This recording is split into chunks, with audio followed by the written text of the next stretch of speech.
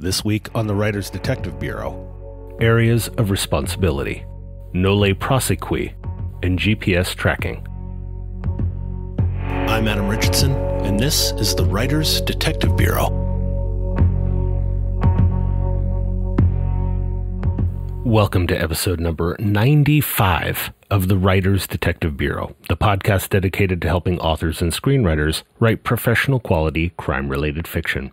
And this week, I'm answering your questions about how areas of responsibility differ from jurisdiction, the concept of nolle prosequi, and what the law says about police using GPS to track suspects. As always, I need to thank my Gold Shield patrons, Deborah Dunbar from DeborahDunbar.com, Cece Jameson from CeCeJameson.com, Larry Keaton, Vicky Tharp of VickyTharp.com, Chris Ann, Larry Darder, Natalie Borelli, Craig Kingsman of CraigKingsman.com, Lynn Vitale, Marco Carocari of MarcoCarocari.com, Robert Mendenhall of RobertJMendenhall.com, Terry Swan, and Rob Kearns of KnightsFallPress.com for their support, along with my Silver Cufflink and Coffee Club patrons. You can find links to all of the patrons supporting this episode in the show notes at writersdetective.com/95. To learn more about using Patreon to grow your author business or to support this podcast, check out writersdetective.com/Patreon. Patreon.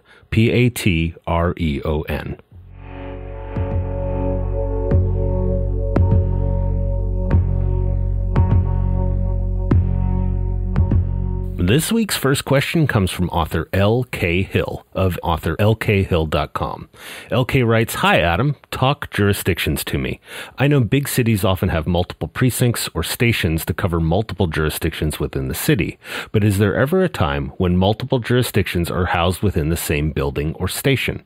I'm writing a scenario where one detective realizes his case may be related to another case in a different jurisdiction. Could the cop working the other jurisdiction be in the same building as the first, or not so much? Number 2, what would be the procedure for a scenario like this, in terms of who would work the case? Would the two detectives work together on it, or would one hand it off to the other? And number 3, what's the most common way for one detective to realize his case might be part of or related to another open one? A database? An interdepartmental thing? Something else? Thanks so much for all your help." Aha, hungry for more info on jurisdictions, I see. For starters, be sure to check out episodes 1, 23, and 77. In episode 1, I talked about geographic boundaries being a factor in jurisdiction, like a homicide happening in a federal park. In episode 23, I talked about dual sovereignty, which is when state and federal jurisdictions kind of overlap. And in episode 77, I talked about jurisdiction with respect to more proactive jurisdictions, like a narcotics trafficking case, where you follow the suspects wherever the case takes you.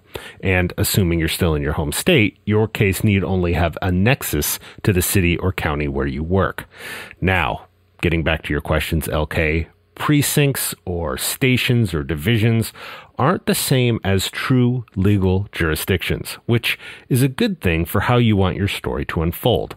Let's use Los Angeles as our example. If I was a detective in the LAPD, I'm not, but let's say that I am, we'd all agree that the jurisdiction of the LAPD is the entire city of Los Angeles, right? That's the area that the LAPD is responsible for providing police service. It's their area of responsibility. Because Los Angeles is a gigantic city, there are multiple divisions or areas within the LAPD, and each division has its own station. On the East Coast, it's more common to refer to them as precincts, but the concept is the same. The city is broken down into smaller subsections, whether they call that a precinct, a division, an area, or a beat is up to that agency. It's important to note that this concept of jurisdiction that we just agreed upon is not the same as where an officer has legal jurisdiction to arrest someone. I know that sounds kind of confusing, so let me explain. If I work for the LAPD and my jurisdiction, meaning my department's area of responsibility, is the entire city of Los Angeles, that does not mean that I have no jurisdiction as a police officer outside the LA city limits. I am a sworn peace officer with powers of arrest anywhere within the state of California. So I can still make an arrest as a police officer in San Francisco or San Diego. So don't fall into that trap of thinking our ability to arrest someone ends when they leave the city limits, like an old episode of Dukes of Hazzard. Depending on the investigative unit I'm assigned to, I may work only in a specific division, only on cases within the boundaries of that division, or I might work in a unit that's based in our headquarters and works cases all over the city. It really depends on the department and the unit the detective is assigned to. The key thing to understand is that the detectives routinely work with other investigative units, whether that's within their own agency or a neighboring one. Regardless of whether the two detectives, in your scenario, LK, are in the same building or not, they would likely start working their cases together. And if not together, at the very least with very regular updates if they figured out that they were related.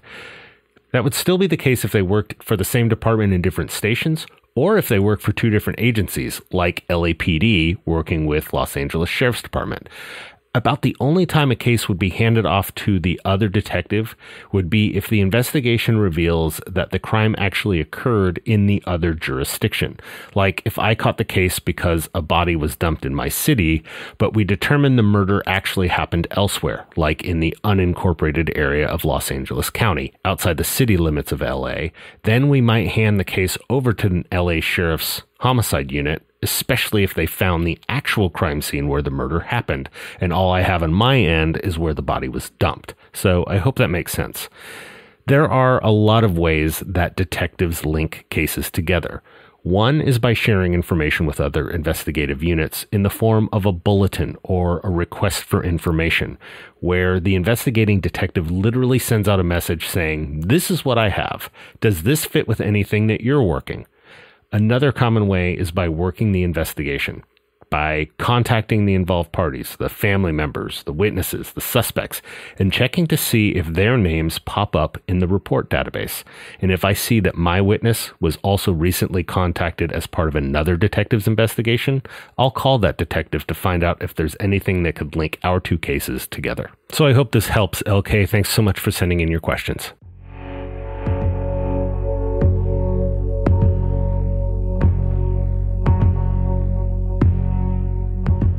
Our next question comes from Rochelle San Gabriel. Rochelle writes, "Hi, Adam. Thanks so much for your podcast. I'm a new listener and trying desperately to listen to all of your episodes, but haven't gotten through them all yet. I apologize if you've already answered these.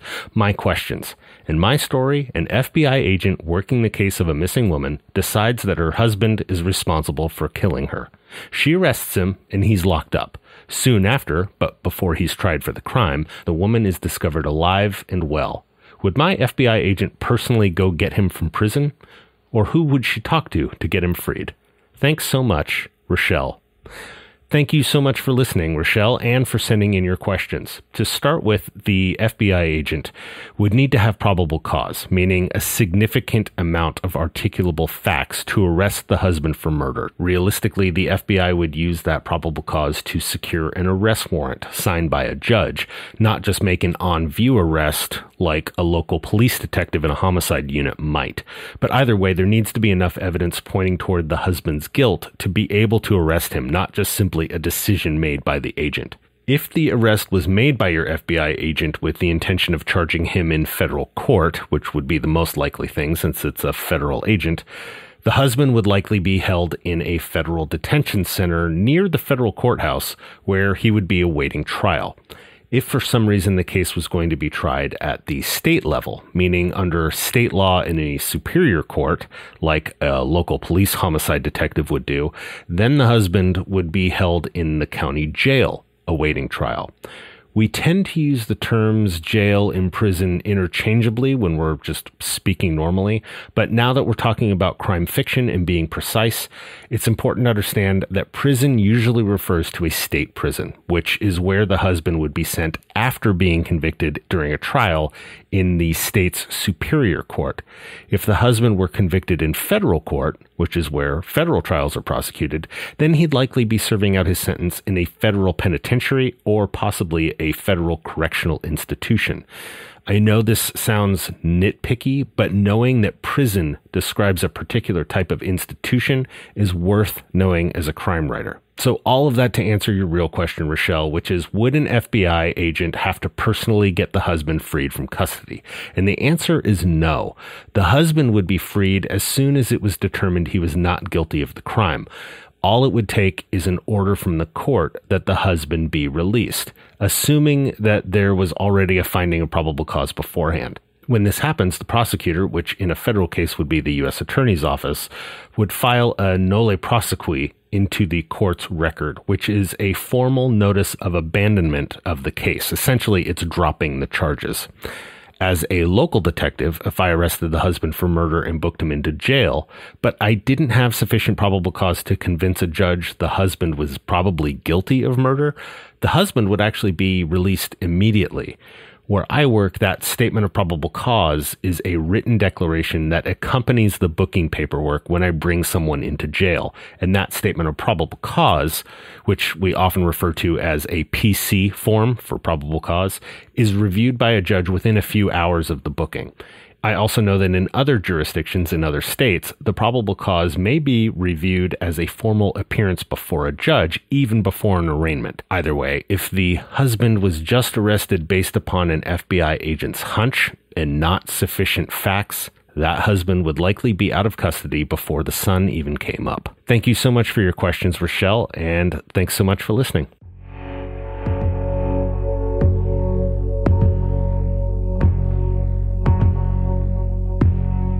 Ryan Elder writes, I have a follow-up question if that's all right. Of course it is, Ryan. That's exactly what I'm here for.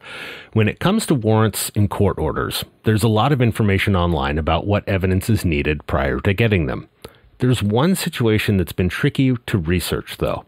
When it comes to the police tracking a suspect or person of interest, such as placing a tracking device on that person's car, what are the legal requirements for acquiring authorization to plant a tracking device or to follow that person around in general? I tried researching this, but most of the results that come up deal with cell phone tracking, and I'm not sure if the rules are different here. In my work in progress, the suspect is using a burner phone that the police do not know about, and I don't think they could find out about it unless I'm wrong.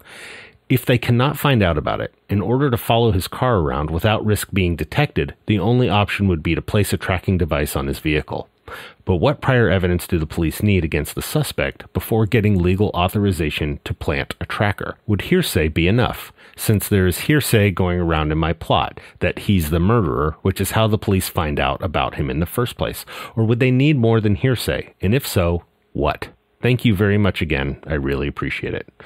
My pleasure, Ryan. So as part of the landmark decision in United States v. Katz, and that's K-A-T-Z, which was a 1967 U.S. Supreme Court case regarding wiretap surveillance and the Fourth Amendment, Justice Harlan created the reasonable expectation of privacy test, which has two parts.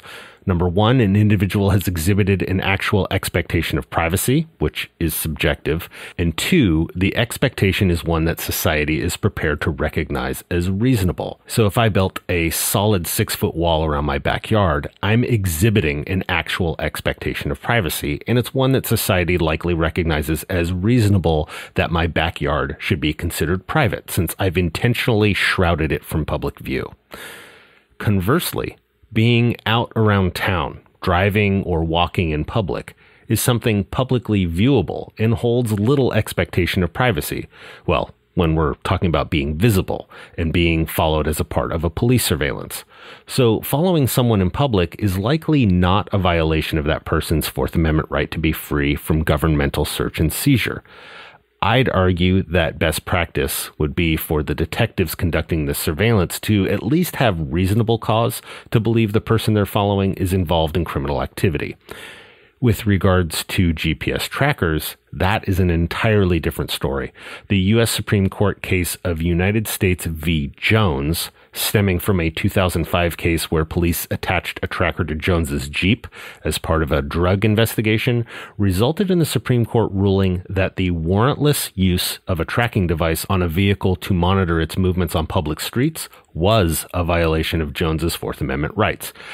Technically, this case hinged on the trespass by law enforcement onto Jones's property rather than an argument as to Jones's expectation of privacy, but the result of the case law is essentially the same. Police need a warrant to place a GPS tracker on a suspect's vehicle.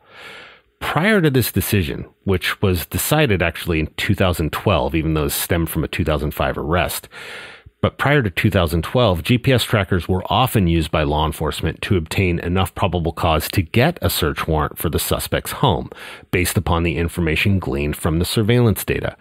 Now that a warrant is required to install a GPS tracker, meaning the police need to have that probable cause in the first place, GPS trackers are not used nearly as often as they used to be for building probable cause in a case. So in your scenario, Ryan, you need far more facts than just whatever third-hand information your informants are passing on to your investigations. That said, what did the detectives hope to learn by tracking the suspect? Again, this goes back to strategy for the case. What will tracking his movements do to prove he was responsible for a murder? If this guy killed one person and the detectives are reasonably sure of his motive, are they trying to get a tracker in the remote chance that he might return to the scene of the crime or where the body is buried? I mean, even if he returns to the scene of the crime, how do you prove that that has anything to do with actually committing the crime? My point is that it isn't necessarily a very solid reason to get a tracker warrant. But if the detectives think this guy is a potential serial killer that hunts at night by driving through the city, stalking his prey, and trying to get them in his car, then that is a very different and way more compelling reason to seek a GPS tracker warrant. So thank you, LK, Rochelle, and Ryan for sending in your questions, and thank you for listening this week. This show is powered by your questions, so send them to me by going to writersdetective.com/podcast. Thanks again for listening. Have a great week. Keep wearing those masks and write well.